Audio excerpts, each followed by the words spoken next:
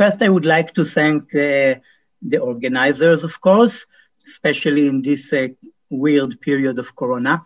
So I will talk about the emergence of translation, namely of what we call coded life, via autocatalytic sets. And the idea is not to present a correct model. We don't know what the correct model is, but a minimal model. And this is a joint work with Itai Feierwerker and relying on earlier work with Ilana Agmon. So I'll start with what is life. And Schrödinger, in a book that came even before we knew about DNA, suggested that life requires mainly two things, a code and the idea of active transport, which is responsible for homeostasis. Now, in the beginning, it is difficult to assume that everything existed, evolution and replication and active transport and the code. So we need some assumptions about the beginning.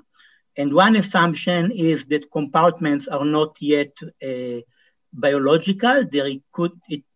This could be inorganic or organic, but certainly not controlled by the code yet. Then there is a code at the beginning, RNA and not DNA. We will assume that the code came before biological compartments. Replication at the beginning is not with the help of a code, but autocatalysis of molecules. And mutation, evolution, adaptation is actually also of the autocatalytic sets of molecules and not of the code, because the code is not there yet. So input-output via compartment walls by active transport, we assume not yet. Of course, no replication of the membrane, and of course, not free cells.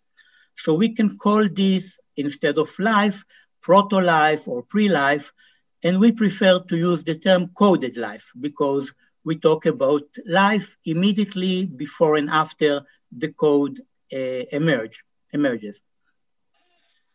We take a computer and information science point of view, so we use letters and strings and we try to have simple rules. So we have two types of letters, P for amino acids, R for nucleotides, and they form P strings, which are peptides, and R strings, which are the RNA, via backbone bonds. Also, there are simple rules such that 3 letters of R can be translated into a single letter of P. And also there are parallel bonds in addition to the, perpendicular bonds in addition to the backbone. Now, we do not claim it is the correct model. No one can know what is the correct model, but we aim for a plausible and minimal model. And this is the goal in work that I started already around 2013, and I will mention it a bit later.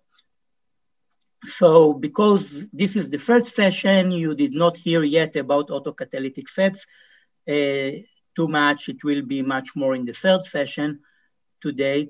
So autocatalytic sets due to Kaufman and later on to Steele and Hozik.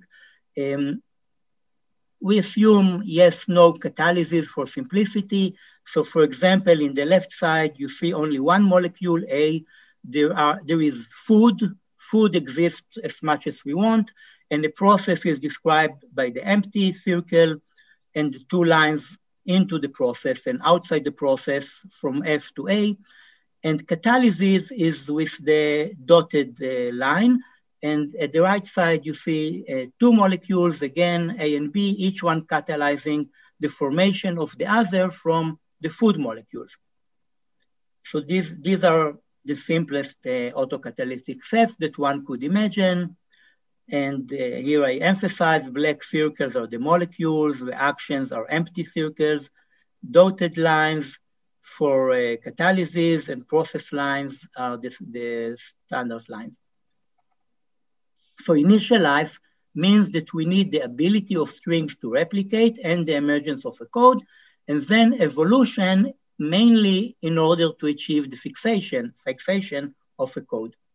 So now we completed the first part because we see that strings can replicate via autocatalytic sets.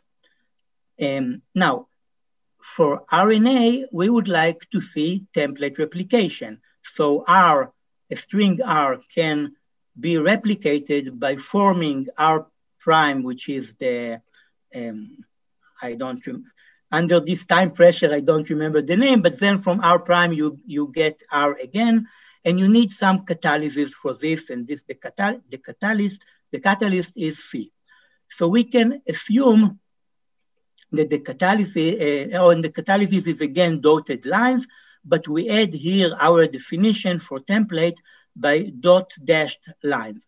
So this is not so typical in autocatalytic sets. Actually, I don't know if it exists, maybe only in our papers. So we will also use template when we translate 3 letters of R to 1 P letter, the translation process in biology.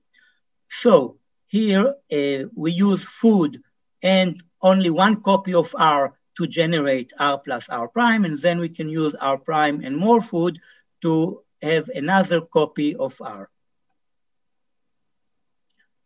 Now, if C is also catalyzed by molecules in that system, only then it is an autocatalytic set.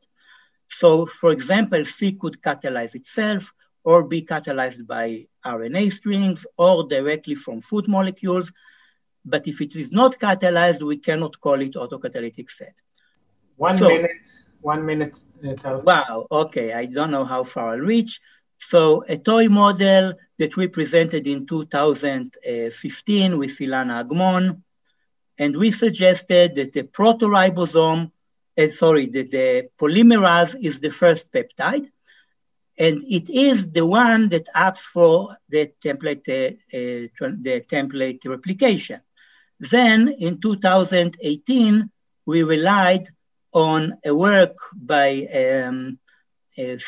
in the group of Zostak and Noam Prywes that suggested that RNA could be the catalyst for a template replication of RNA strings. So then we needed, we had options of other strings being the first peptides, and using work, wow, I will need to skip almost everything.